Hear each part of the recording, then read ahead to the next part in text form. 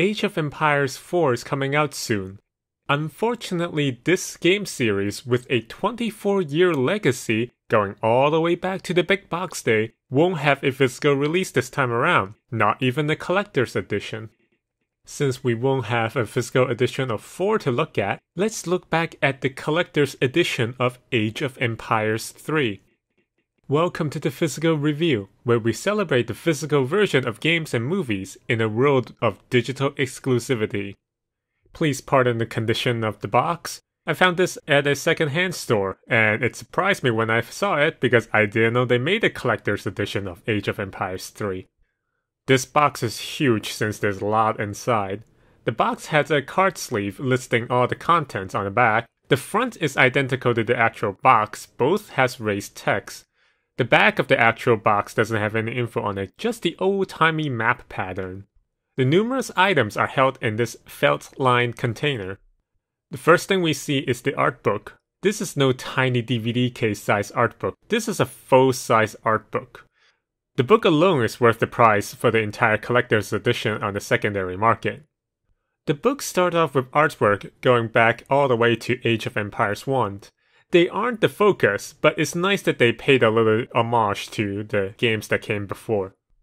Of course, they have concept art and design sketches, but they also have untextured 3D models and different layers of texture that they use for them.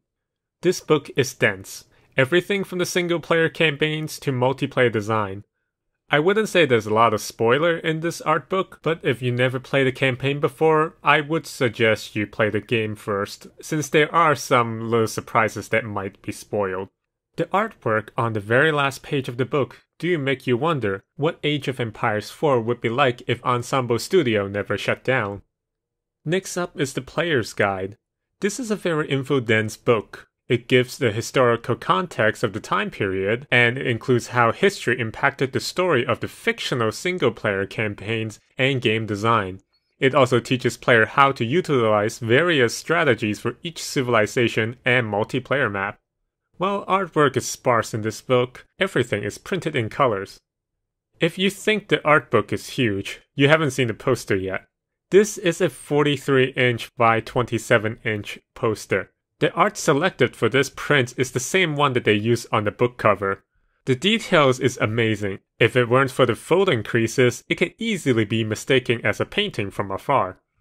Next up is the game itself. They didn't put the regular edition of the games here, unlike many other collector editions out there. The blurb on the back of the box seems a little redundant since the game is already inside this big box anyway. You can't see it when you're purchasing it. This also comes with a making-of / behind-the-scenes documentary about the game. This kind of things is always a welcome part of any collector's edition.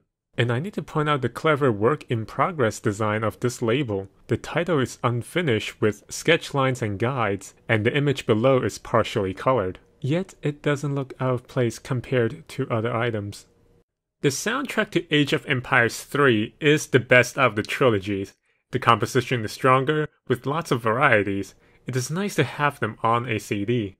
This also includes a little demo disc for you to share with a friend. The design on the card sleeve for the disc is like a mini version of the regular retail box. Next up is the manual. This is a hefty manual with a lot of information. Given that this is a real-time strategy game with multiple factions and playstyles, in addition to the many changes made since Age of Empires 2, this has to be dense. Unfortunately, this isn't printed in color, but given the quality of all the other printed items, this can be forgiven. Lastly is the quick reference printed on cardstock. It has what I consider to be the most important part of any physical release of a strategy game, a tech tree. It also have a list of hotkeys and civilization bonuses. Normally I critique the artwork and design on the disc, box, and book covers as I review them. This time around, they're all consistently good. The artworks and designs they used fits the game's time period nicely. I especially love the parchment paper aesthetic. However, the images that they choose to use on the disc, while unique on its own, just kinda blends together when viewed alongside the other discs. One thing special about the Age of Empires 3 Collector's Edition is that everything is specifically made for this edition. They could have easily put the regular edition of the game, the manual, or other items into this box. Instead, they made every item special. This is a very good collector's edition. It's a shame that they never released a similar collector's edition to the War Chief and Asian Dynasty expansion. If you're an Age of Empires series fan, and you have the shelf space for this big box, then this is a must-have. There's a lot of content, and the design is thematically consistent. And after all, this is the only collector's edition in the series so far, including 4. This collector's edition contains the only art book for the first 3 games. They did announce an art book for 4, but we don't know if it contains any artwork from 1 through 3 yet. Cost isn't a problem on the secondary market. This is very affordable. The art book alone is worth the price of around $20. If you're looking to get one, I hope that you find one in better condition than the one that I have. What do you think about the Age of Empires 3 Collector's Edition? Leave your thoughts in the comment below.